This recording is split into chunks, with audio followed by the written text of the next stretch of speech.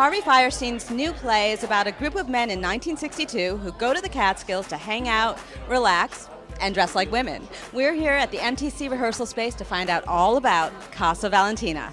Tell me what this play is about. Casa Valentina is a play about heterosexual male cross-dressers or transvestites at a vacation resort in the Catskills in 1962. It's based on a real place which was called the Casa Susana, but our play is fictional.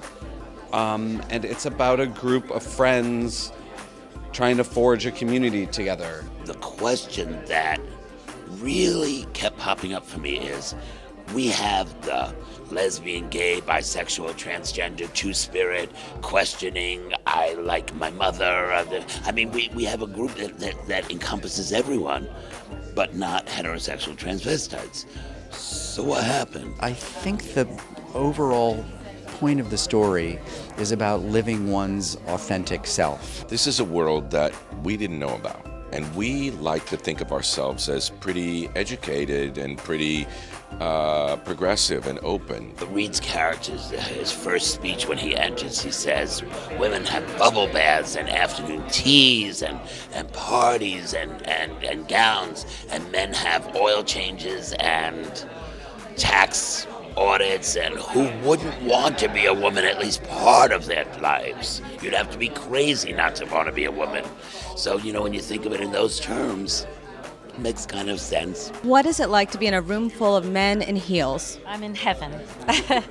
They're beautiful, they're vulnerable, they are touching, and watching them unfold, watching them find their butterflies is very special. What is it like to get in touch with your feminine side?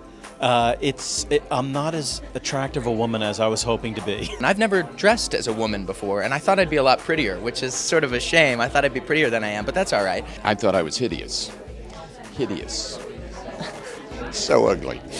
Yeah. Had a lot of work to do. I put the bra on the first day of rehearsal for a fitting, and I thought I was going to pass out. It was very intense. Yeah, the more you wear them, the better they feel. And they look pretty good with jeans. Are you a pretty woman? Well, I look like my mother, and I thought she was wonderful and beautiful, but I would have to say that she was prettier than I am. I don't know if I feel like I am, but my castmates say I am, so I'm going to trust them. Why do you think this story is important to tell in 2014?